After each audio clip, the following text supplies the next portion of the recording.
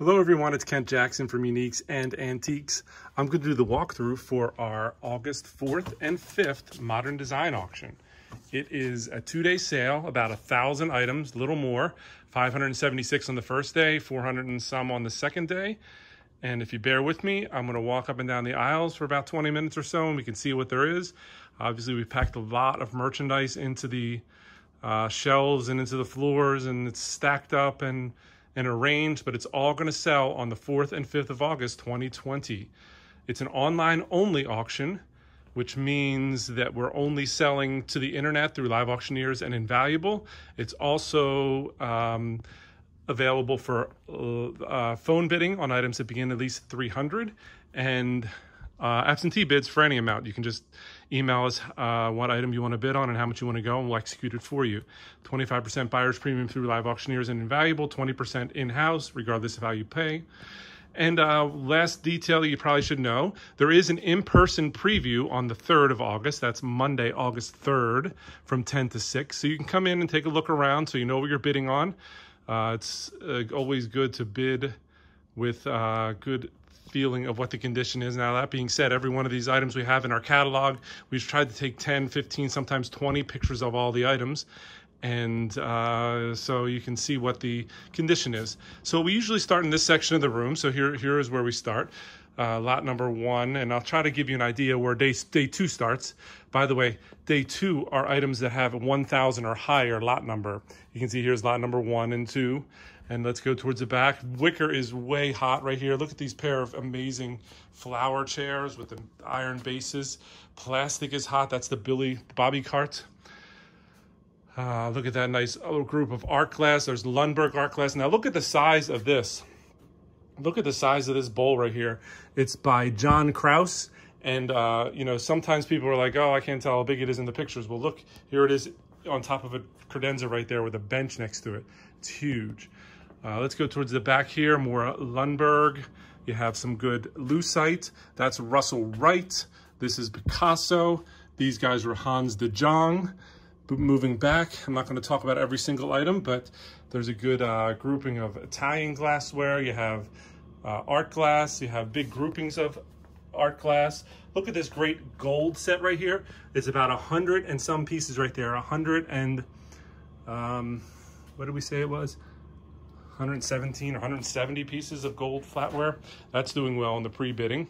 Let's go this direction. Hans Wegner. There's a real nice Hans Wegner table underneath here. And then the Hans Wegner chair. Aldo Tora. More Hans Wegner. Look at this little chair or table right here. Could be a bench, but I think it's a table. It's got the reversible top. In the back, has some good artwork. Look at the size of that dog. In this direction, bronze tables. Look at these amazing Foo Dog tables. Lot number 94. There's a pair of them like this. Super huge. Good pottery, ceramic ware. In the back, that's a great chair with the cables all the way around it. Now we're getting into some of this violation of the square stuff. Well, first of all, let's talk about this Kirk right here. Super interesting Kirk sculpture.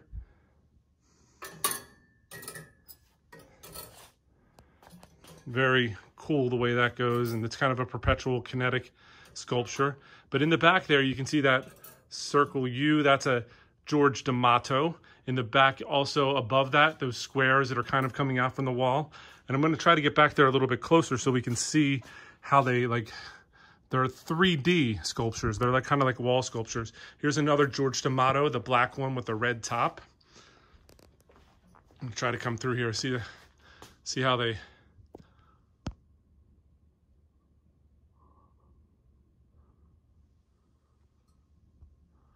Very cool.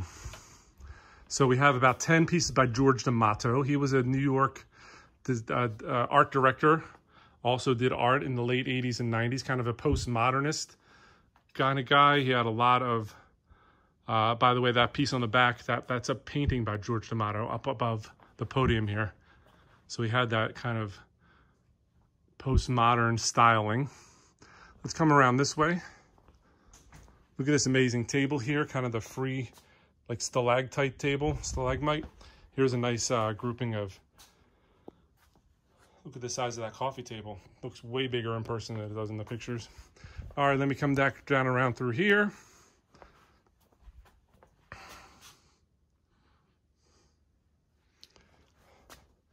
This direction, here's some nice, it's kind of stacked up. I'm not going to be able to spend all the time in here. Lots of good chairs. You have Bertoya. Here's a nice Traeger. This is lot 1275, so this is in the second day, but a brand new smoker right there. So the fact that we're online only means we have to sell everything in the catalog. So there's some items that normally we would sell in catalog, but now they're in the catalog. So just take it how it is. Lot number 317, look at these Aldo Tura cabinets. There's a pair of them, about 6 feet tall, 5 feet wide, bronze legs. Look at these nice pair of Tommy Parzinger lamps. $291 is the 8-section Anna Castelli. This one shouldn't be on here. Let me pull that off. There's some Capron tables. There's a smaller one. There's a little bit larger one below it. There's a couple of these Martz lamps. Let me come through here. Look at this great statue. Hand chair, Springer style. Look at the good crane lamps. There's that one. There's another one that's bigger. That's right here. Lot number 298. Look at it right there. This is all kind of like goat skin covered nightstands. All right, let me go down to this end right here and we'll back it up. Look all the way across the top. Martz lamps. There's about 7 of them. There's another one over there, 8. There's some good pottery, some good teakware. These are amazing bookshelves too. If Wicker is or Rattan are coming back as far as like desirability, look at them. They make a statement. They have great style to them. I'm going to back up this way so you can see how they kind of angle. See, they go angle to the top, glass all the way down. Good 5 shelves. All right, backing around this way. These are amazing shelves right here. Kind of well done. Some nice dressers with American Modern with the grass cloth bottoms. This is a nice chair here by Tom Dixon. Made out of old bike tubes. There it is, the base. Let me come around here. I think once they finish there, come across the front here, don't we? 427. A lot of Ling Rosé right there. We had to flip those on top of each other. That's a Still Novo wall sconce. Set of chairs like this, lot 422, with the lions on it. Here's a Aeron chair. Here is a pair of super nice, or make that a set of 8 super nice chairs right here. Let me take a quick shot of these. Look at the back. They're all like enameled, like, I don't know, abalone on there or mother of pearl type. Look at that. Look at that inlay. They're all the way around. The front legs are like wood, but the backs of the chairs, can't really get a great picture of it. And it's kind of like a car finish on the back. Amazing chairs. I don't think they were ever installed in a house. They were designed by the designer and then they just never got placed anywhere. Zebra rug. Here's another amazing set of chairs. I think there's 6 of those with the bone. See better pictures of them on our site. And look at this amazing table. There it is, super long, like 8 feet long approximately. Check the actual dimensions on the website. And then it has a base like this, kind of a trestle base. And if you can see, it has like this flecks of like amber or gold in the cracks. All kind of resin, and the top is wood, some kind of burled, not even sure what type of wood it is. It's unusual, super thick, very neat. Here's the other one of those chairs. Sets of andirons. We walk down this aisle. Amazing wicker. Eames coffee table. Arnie Jacobson. Plastic is in. I keep saying that. This is already sold, so we're just waiting for the guy to come pick it up. Here's an Eames lounge chair by Herman Miller. Nice one of these chairs, kind of like a Ralph Lauren style one. Paul McCobb. We turn around this way. I'm not talking about every single thing, but as you can see, we go all the way to the ceiling. It's a good thing this is online only. We don't have to move it around. Lot 465 is this amazing sliding door cabinet with drawers at the bottom. Come by and take a look at this stuff on Monday, August 3rd. You have the swan chairs, you have the hand chairs, you have the super huge lamps. Let me go into the lobby while I'm down here just so we can get that over with. Some good things in the lobby. So some of this stuff is in the second day. Sorry, I'm going a little bit out of order. This is all the beginning of the second day. The Ralph Lauren tables, the Ralph Lauren bench, I should say. These Billy Haynes style cabinets right there. You think that's one thing right there. That's a nice little table, but look at the size of this shelf unit back here. It's like 3 sections of 3 all together. It's about 9 feet long. And it comes down like this, and then it has a longer section at the bottom that's about 18 inches deep. The top part's maybe 9 inches deep. Here's another one of those right there, all the way down. And then back this way, here's another one. So this is all starting off the second day of the auction on the 5th. The 1,000 lots. All right, moving back this direction, let's go back to where we were. If we're gonna go out of order, I'll just do this front section right here. Amazing, like Milo Bauman and Curtis Jer. This one is, speaking of art, you should probably take a look at the arcs. I'm not gonna spend a lot of time on it. Look at the wall units. Here's some amazing pieces right here. First of all, this one lights up, it's very cool. But it has, I'd like to do this on the video. There are these like kind of chain link curtains, and they're lot number 411 or so. We're selling 5 different lots, but look at them. Amazing. Now you're gonna have to get your own hardware to install them, but we have like a bunch of sections of them. Definitely makes a statement. Amazing decorator mirror. That's $12.52 on the second day. Let me do this front little section here. So you got all the big art going around this direction.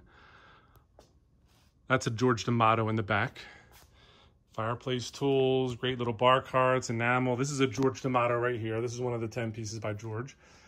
Krennet, some amazing vintage posters, Jimi Hendrix. There's the design books. Here's a great plastic set right here. The Olaf von Boer, lot 192. Then you have all the lamps that we have on them. George Nelson clocks, potteries. It's an amazing, amazing depth to this auction. There's not really any kind of weak spots right here. I guess we don't have any George Nakashima. This is Theodore Alexander. Look at this with the great kind of crackle gold finish. Amazing statement piece. This was a super expensive new. All right, so let me scan back this way. So as we come through, I'm sure if you preview, you'll see stuff the second time through that you didn't see the first time. Look at those Paul Jensen Z chairs. You have the another George D'Amato back there with the Z's back and forth. There's, oh, look at that chandelier across the top there. Didn't even notice that the first time through. All right, so look at that nice kind of splatter painting. Wall art, statement art, that's lot 497. We're selling a bunch of work chairs in one lot. There's 4 of them together. This is lot 1072. It is a large fire fender. It's probably like 6 feet around. Behind that, you see there's like a Danish table. There's, you can't even really see because everything's piled in front of it, like 3 layers, but all that nice American modern bedroom furniture. I don't know if we already went down this hallway, but we're going down it now. So you have great bar stools and kind of decorator. These are like golf chairs. Lot number 1040 something with the golf balls on top. 1053 is this Paul, or I guess the Pearsall Paul Evans style goop fireplace. Look at this great light up mirror right there. All right, nothing back there because that's all stuff we're waiting to have picked up. Look at this Bustamante, one of the last items in the first day. This is a Bustamante screen. It's got butterflies and lions and birds. And here's got two sides that go onto it as well. Giraffes, great mirrors. All right, let me jump through here and we'll try to finish up the video. Here's a couple rows here. This is all the second day. This is lot 1130 or so. You got a great bar stools and case pieces. You have lucite. Great coffee tables. Pay attention to the second day because there's not junk in the second day. It's all good stuff all the way through. Look at this. Teak furniture. Danish. You have more Lin Rosé right here, this stuff. The Italian. The table and chairs. All right. Good chandeliers. Look at that Italian mirror in the back there. This direction, Weinberg. Let's go this way. You have the Lane console table. More.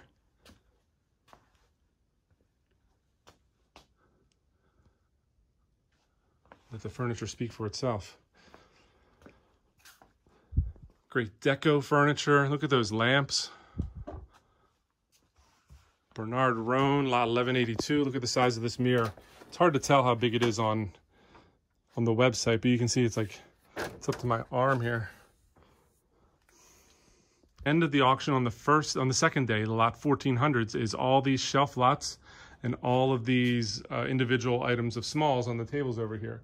So let me just walk through those so you can see what's going to be the end of the August 5th auction. So let me see, where does that start? I think it starts over here. So 1372, you have all these items are individually cataloged. You have Dansk, you have alligators, you have more Dansk, you have paper tubes, you have bowling shirts or racing shirts. You have these great pair of that's enamel and copper, and that's a nice little portrait plate. You have the miniature Bertoya chairs and plastic. This thing is amazing if you look at the website with it lit up. And look, there's our dinosaur. He's got a mask on like he should. Down here to the end. All right, so that's 1390 something. Then we come over here, 1396. The orange vases, the centerpieces, some nice, kind of mid-century groupings. You have ceiling fixtures. You have good green lamps. Look at that cool porcelain dog right there. I think it's Italian. You have all that all the way through here. All right, and then we go to the shelf lots, and we end the auction with shelf lots, and that's their George Jensen, some nice glass lots right here, groupings. Yeah. Let me pull this out right here. Have some good shelf lots. It's kind of hard to get far enough away. All right, so chess set, you have the Curtis Jarrett grouping right there, style. You have the Weinberg style stuff. You have the enamelware, food dogs. Nice grouping of kind of green barware. That's Arabia. Selling that grouping right there. Teak wine rack, china sets. Look at this great, nice little group right there. A little hope statue to go with your love statues. Look at that good little clock back there too. People like to collect those. There's a nude plate. Looks like it's Italian or something. Moving down, not usually finding nude porcelains.